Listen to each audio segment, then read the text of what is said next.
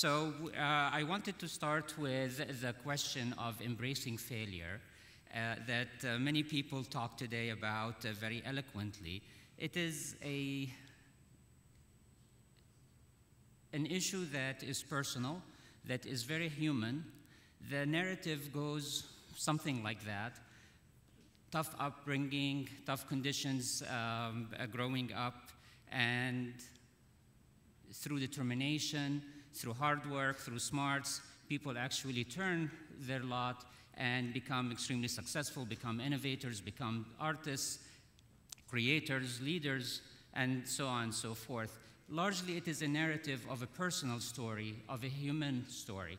The question that I have been struggling with is failure scalable? I want to talk about Detroit. I want to talk about Detroit's success, not just failures. But the question is, can failure be scalable? Well, we have demonstrated as human beings that we can actually fail, and fail in many, many ways. But groups fail, families fail, society sometimes fail. Companies, we know, go out of business and, in fact, fail. We know that cities can go into receivership and file bankruptcy. Even countries fail. So the question of scalability is, in fact, a question that we can answer easily. Yes, cities fail and countries fail. So if I want to talk about cities and their failure, the question becomes, do I need to talk about it in the terminology of statistics and data and economics and urban policy and social policy, when we are inundated with data that talks about why Detroit or why cities rise and fall? It's always a question of many of us that actually shrug it off. So I wanted to do something different. This is a TEDx talk, and you can take some liberty in actually making some of these analogies. And the idea was, can I actually look at cities through the prism of companies? Both are network of systems that connect people and transactions and commerce and innovations and ideas. But one, we can easily understand failure and success. The other is much more complicated. So maybe by looking at one, we can understand the other, and not only understand it, but can actually predict some of the future of cities. So I wanted to talk about cities and Detroit through the lens of comparing Microsoft and Apple. Two companies that we are all familiar with, two companies that are in the same industry, and two companies that started in a very similar place but ended in two different places. One created software operating system and licensed it to manufacturers to manufacture PCs and the beginning of the personal computer industry. The other one was a little bit more complicated. They saw themselves at the intersection of arts and sciences.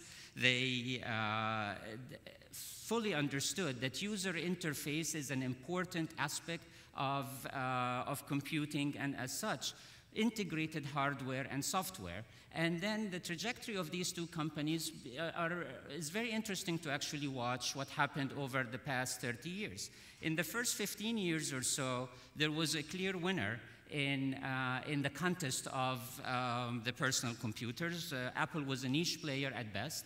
Microsoft dominated the PC market. And in fact, its stock value, and this is one of the good things about the companies, we can actually determine success and failure easily at looking at the market valuation. Microsoft market value was thousands of times higher than that of Apple. But since 2000, and the ensuing 12 or so years since then, something really interesting happened. Microsoft stock value, in fact, went down, while Apple is 3,000% higher than where it was. And in a way, people do not dispute Apple's success as a company that has entered new markets and is innovative and is extremely creative. And of course, we all see some of these pictures where the image of Microsoft is a bit stodgy, is a bit clinging to its monopoly on operating systems and the productivity suite, while Apple is the innovative, creative, more risk taker of the two.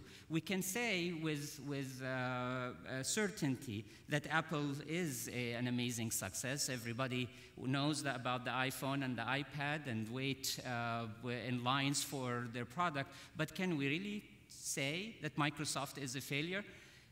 Well, you know, if you look at the leadership over the past 15 years, maybe we shouldn't go there. But let's actually decide what failure is first before we can label a company that is worth $250 billion and give it an attribute that many people would feel aghast about us calling them as such. Failure in our mind, and it is the definition, it is the omission of expected or required action. It is really the outcome as compared to the potential, not just the outcome in absolute terms. And if you look at it that way, you can actually easily say that Microsoft has not performed to its potential.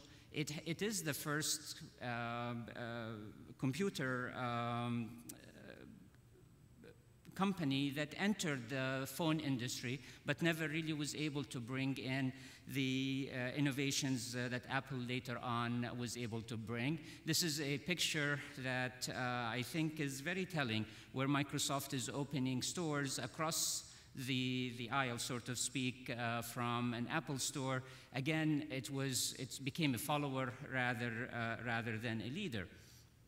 But we need to actually dig a little bit more to be able to understand if, in fact, there is that sense about a company that has not performed to its full potential. That may be an interesting place for us to start talking about Detroit and can do the comparison between Detroit as a city and its history and Microsoft. Again, both had very innovative beginnings. One, licensing its best innovation, the operating system DOS. Some of us who are 50+ years old remember that. The younger generation doesn't know what DOS means, but trust me, it used to be the only operating system for personal computers at the time. And the other one, of course, we are actually in the heart of Detroit and the heart of Henry Ford and the innovation of the car. The interesting thing was that, in a way, and again, I'm trying to draw parallels, and of course, the analogy is not 100% bulletproof, but try to be a little bit more imaginative and go with the flow, as they say. Microsoft licensed its software. It did not manufacture PCs. It did not get into that market. It licensed its innovation, while Detroit, in a similar sense, didn't license but exported cars to the rest of the world. What happened next is also very interesting for us to compare. One created an explosive growth in the PC market. I remember there was a quote when IBM R&D came about with the first PC, and you know, somebody was asking how many units will you be able to sell, and somebody said something like, we think, you know, maybe we will sell 10 in 1 year. And of course, we know where the PC market went. In a similar way, the invention of cars exploded growth in the built environment of this country and of many countries, but because this country is new and there was plenty of green fields and undeveloped land, it caused quite a bit of growth of our built environment, a growth that created separations between where we work and where we live, growth that created separations between us and as people, because it allowed us to actually get in a car and go to places where people like us live there. It allowed us to separate between old and young, between rich and poor, and so on and so forth. But in an interesting similarity between a software company and a car invention, both created tremendous growth in the market. So let's actually try to then pull back and try to understand the similarity of where they may have failed. The interesting thing about Microsoft and the way it kind of lost its footing in the past several years was that it was never interested in the human experience. It was interested in the efficiency of the machine itself, of the software programs and so on and so forth. It actually was very happy with an army of IT experts and consultants and mountains of books that described how to set up your PCs and how to set up networks and how to troubleshoot and so on. Didn't feel that the user interface was an important aspect of what they do. In an interesting way, Detroit, in exporting the car as a symbol of mobility, in fact, we started to invest in infrastructure for the machine, not an infrastructure for human beings. Highways that took us easily from where we worked to places where, again, were planned communities, and we started thinking about the machine rather than thinking about the human. And in an interesting way, I want to make that analogy, that the focus on the machine is really at the heart of maybe where we are today with Detroit and where we can actually make a difference. So speaking of human and a human interface, maybe this is the right time for us to bring Apple. It's a company that focused on the user interface and focused with a very intense understanding of integrating hardware and software to create that interface. Steve Jobs used to say, you just open the box and it works. And in many ways, all of us know of stories when the iPhone came about and you would give it to a 3-year-old child. It's, in fact, somehow the 3-year-old child knows how to deal with the screen and with the different apps and so on and so forth. And when we think of Apple and we think today of Apple's iPads and iPhones, we forget that, in fact, it didn't start there. It started with a little bit more maybe discrete projects. The iMac was one of the first projects that Steve Jobs, after he came back to Apple, worked on that embodied this idea that integration of hardware and software is so important in making a user interface so seamless and so holistic as an experience.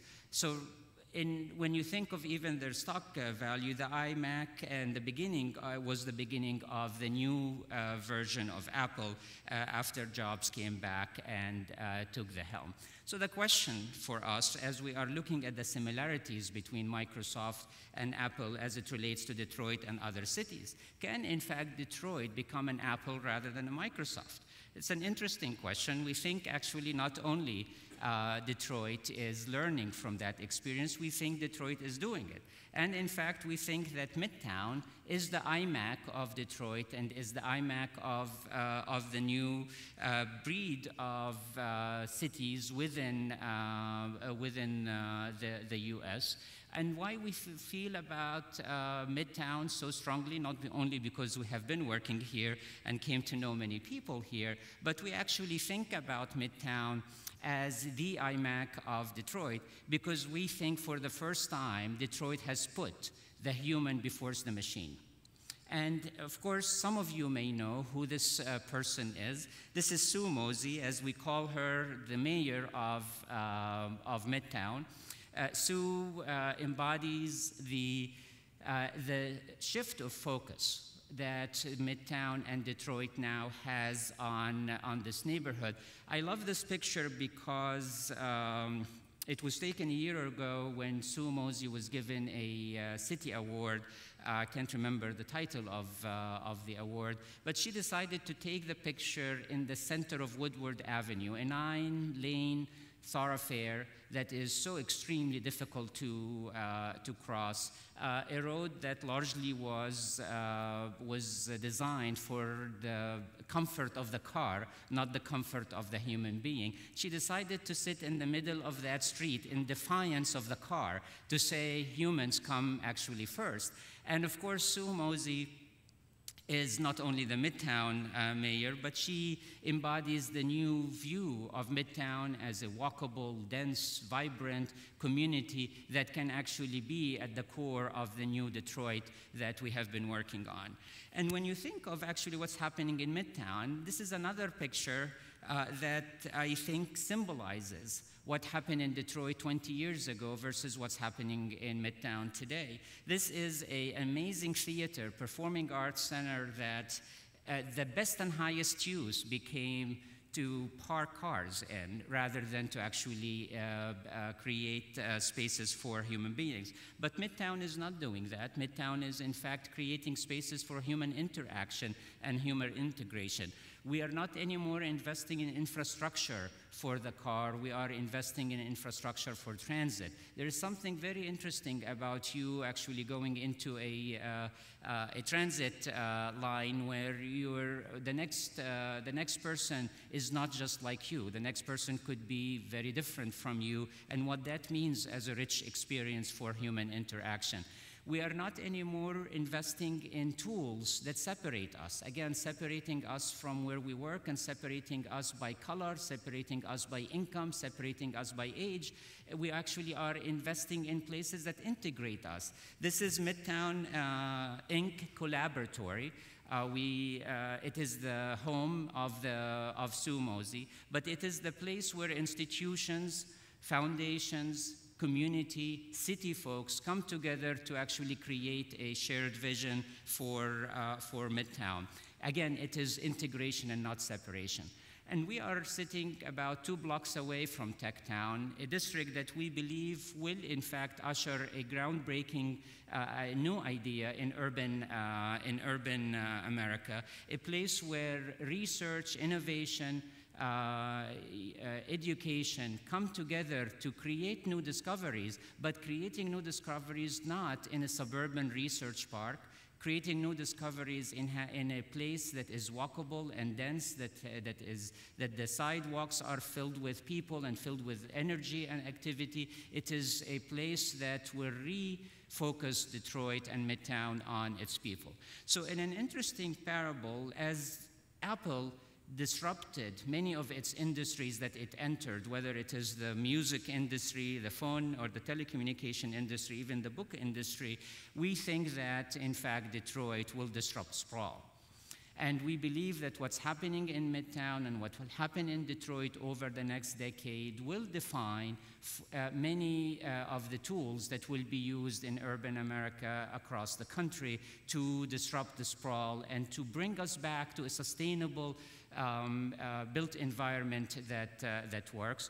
I am betting on Detroit's future, and I want to invest against the grain, and I hope you do as well. Thank you.